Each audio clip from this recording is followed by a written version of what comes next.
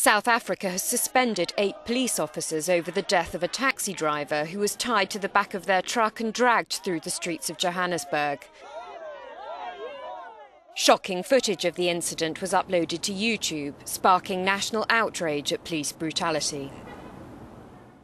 I do think that the government should take a tough stand. I think that people should be treated with dignity, irrespective of where they're coming from, whether they're South African citizens or they're people who are coming from other countries. In regards to the police brutality, I think it needs to stop because police can actually get away with it quite a lot.